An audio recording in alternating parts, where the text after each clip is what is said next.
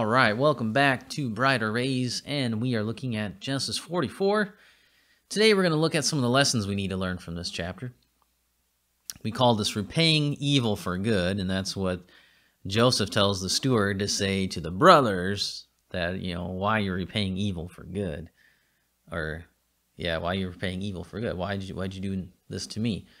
And that kind of would have been the question, right, that Joseph could have asked them a long time ago. All right, when he was was he really doing anything against them when they tried to murder him? No, he was just telling them his dreams, and he was just, obeying his father. So why would you repay evil for good? Anyway, let's talk about some of the lessons that we can learn. All right, as students of the Bible, I hope that we have made the connections and seen the similarities between Judah and our Lord. We need to see that here, especially with the pledge of safety idea. Pastor James Smith from the olden days reminds us, God has undertaken your cause. He has engaged for you. He has bound himself by oath to you. He is a surety, remember, a pledge of safety, for you, for your good. The covenant is ordered in all things and sure. It includes all time. It provides for all circumstances. It anticipates all events. It engages for all possibilities. Jesus is the surety of that covenant. He undertook to see it fulfilled in all its parts. He engaged for the accomplishment of all its conditions, for the performance of all its promises. He was bound to see its design carried out. Can he fail? Impossible. Will his word be violated? Hear him. Heaven and earth shall pass away, but my word shall never pass away.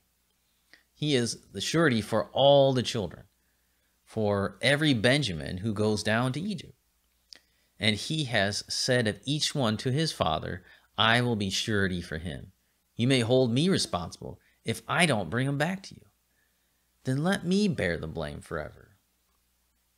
And in reference to our misconduct and sins against the law and government of the great ruler of the universe, he has said of everyone, if he has wronged you or owes you anything, charge that on my account.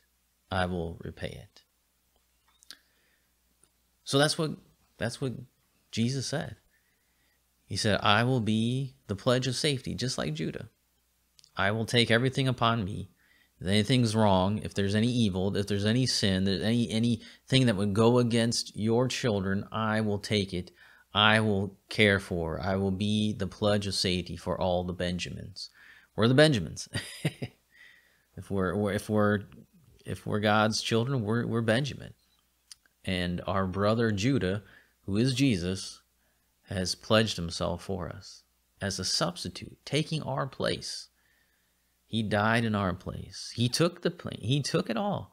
There was evil to be paid. There was problems there that needed to be fixed. There were accusations made against us.